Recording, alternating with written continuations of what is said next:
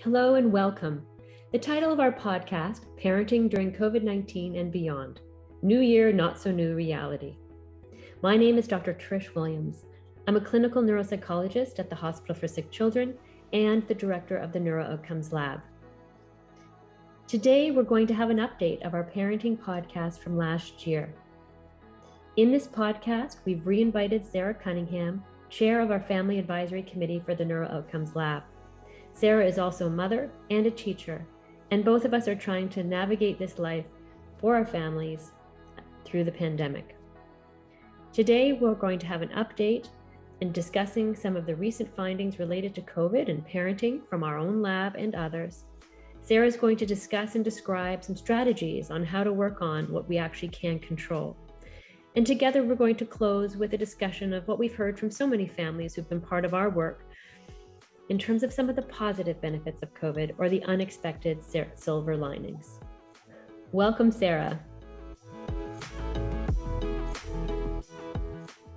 Hello, Sarah. Thank you so much for joining me. How are you doing? How is your family? Good. Good. The family is good. The family is good. Consistent feedback from the families that listened to the podcast last year was how reassuring it was to hear other parents like us discuss our own stresses. I think in admitting them and not always acting like experts with all the lists of different strategies. To our listeners, that was appealing. Oh, well, that's good. Because it is. We are falling apart at the seams right now. And I think that's part of it too, is being able to say, yeah, today was a disaster. Mm-hmm. And go ahead. Quite possibly tomorrow could be too, but you just have to take it as it comes. Because as a mom, I didn't sleep the night before their first day of school, not because of my job, but because I was worried about what was going to happen to them and how they were going to be. And they're loving it. And I think getting that sort of sense of normalcy again, of being able to go to school. Yes, there are different rules, but from being home for last year to being able to be in a classroom with their friends is a huge difference for them. And that's been their tell me something awesome. It always has to revolve around the social piece. Lovely. Which I think really shows how important that social piece is and how it was missing in their development last year.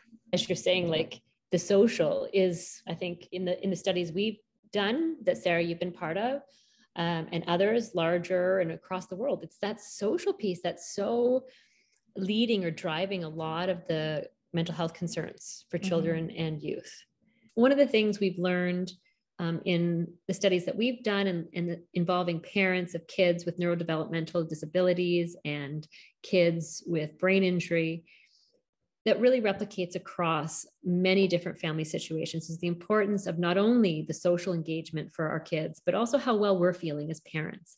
And that's why in the first podcast, we obviously emphasized the importance of self-care, but we're emphasizing it again, but normalizing that no one is alone. And I think one of the things we heard from our families after they listened to the first podcast was how reassuring it was, how overwhelming it was to hear how overwhelming it was for so many other parents, and that anger, the guilt, frustration, fatigue, all of those things, and how they impact us, but also how they impact our children.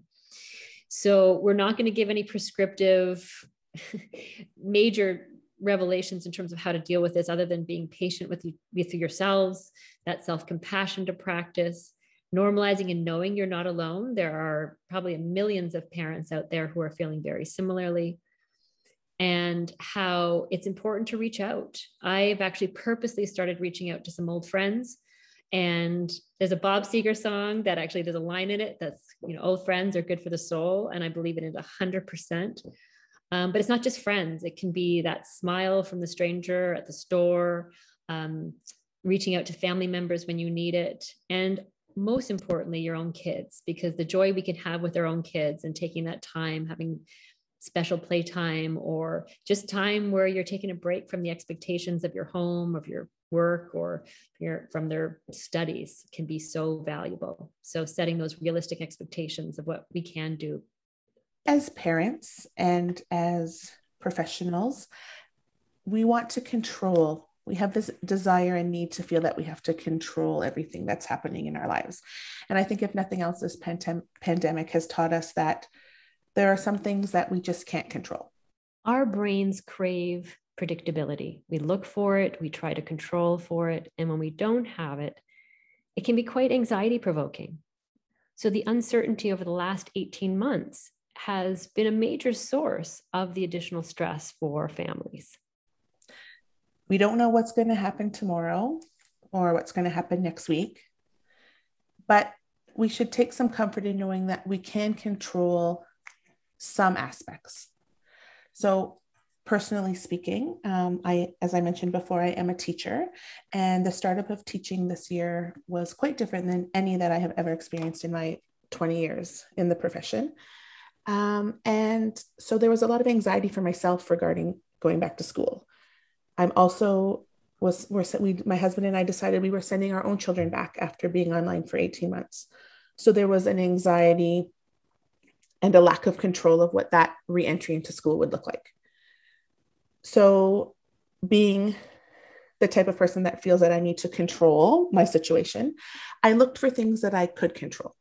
So I don't know if my children are going to be online next week learning if schools close. I don't know if I'll be teaching from home in a month's time because of the pandemic. And so I try not to worry about things that I can't control and focus on the things that I can control.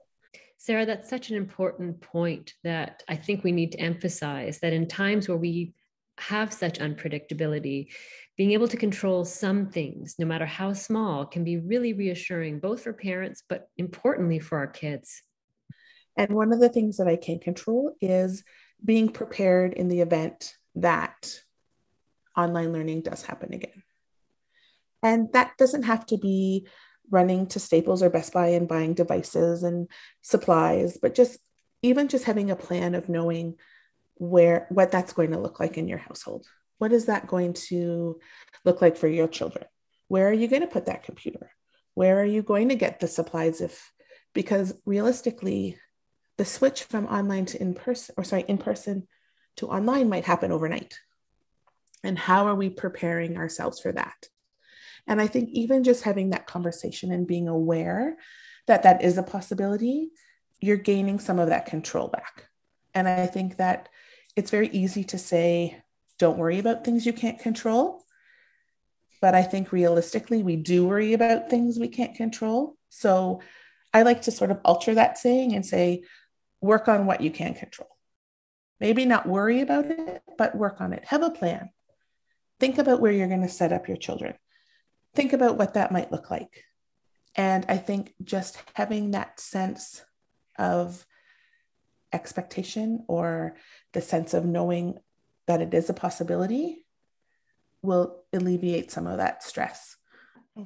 Do you have any just common sense from your experience as a teacher, but also as a mom of 3 who had their children home remotely last year, like for, practical things, like, that you maybe give to your students or parents to think about in having that environment ready? So I think the first thing too is to find a comfortable place. So, and this is one of the silver linings that we were sort of talking about virtual learning, because a lot of people and the news and it's a lot of negative connotations about virtual learning. And being a mom of 3 who actually thrived last year on online learning, I can say that instead of looking at the negatives, let's switch it and look at those silver linings and the positives. So one would be where you choose to do your learning. So I have 3 children. One is very prim and proper and prefers a desk. So she has a table and all of her supplies ready to go. One of my other children is more of the comfy kind of learner. So she has a desk or a spot, but also a place where sometimes she likes to learn while she's lying on her tummy or, in her comfy beanbag chair. And I think that there's no real recipe for that you have to strictly follow for an online virtual learning environment, but it's meeting the needs of your child. And we talked about it before. Parents know their child the best. So if you know that your child, requires some movement breaks during the lesson, maybe think about setting up their virtual learning environment in a place where there is an area for them to still be engaged and listening to the lesson, but maybe have a space where they can do some of those movement breaks.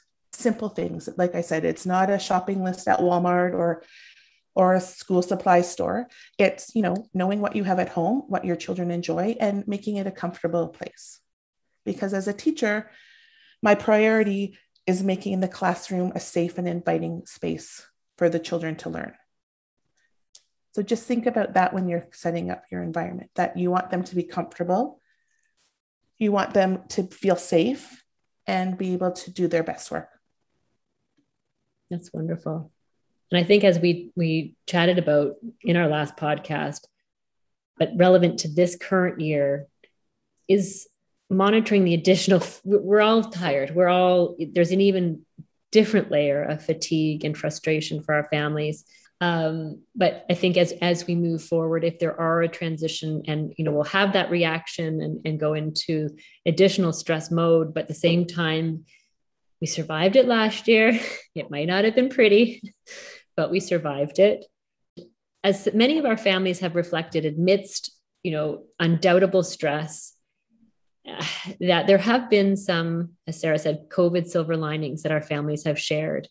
The number one, probably across the responses that we've had from our work, is the time together as family. Like, I know it's excessive, but I think there are some times where, for a lot of families, that it is different kind of time together. It's not the kind of fitting in between schedule things. It's actually time with less running around.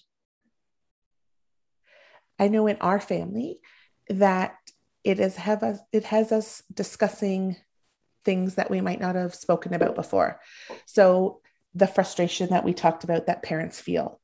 I think in any other year, not COVID pandemic related, I probably just would have bottled up my frustration and moved on and not shared it with my children. But I think because we're spending so much time together, they see that frustration. And then we are able to have an authentic conversation about why I'm frustrated, or what about the pandemic is making me frustrated.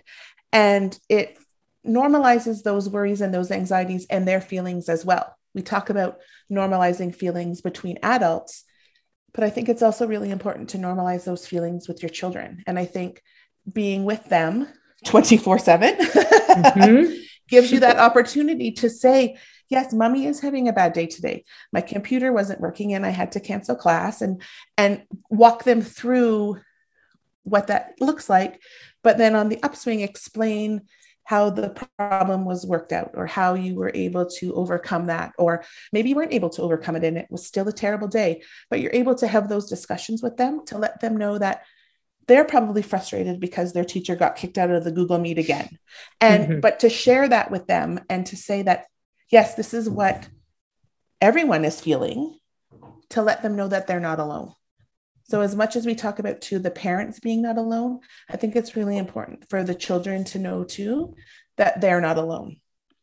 And I know that our board has really put a focus this year on returning to school on that mental health piece, about normalizing feelings and speaking about anxieties, and really getting to the root cause of how are we feeling about the pandemic and what that looks like at school, and the various resources that can help. There has been an influx in mental health resources, dedicated staff at school boards who are available, and not just in person, but remotely, that you can connect with, in addition to the more traditional routes for psychological support. Thank you so much, Sarah, for joining us today to be part of our second podcast about parenting during COVID-19 and beyond. I always love talking with you and learning from your wisdom and insight, both as a parent and as an educator and an advocate. Thank you so much for having me. I look forward to speaking with you again soon. Thank you to our listeners for joining us for our second edition. And thank you, of course, to our funders, the Canadian Institute of Health Research, Understanding and Mitigating Impacts of the COVID-19 Pandemic on Children, Youth, and Families in Canada. We also thank the Edwin S.H. Leung Center for Healthy Children for their support. Sarah, do you have any final words of wisdom to impart to our listeners? Just remember, take a breath and have cupcakes for breakfast.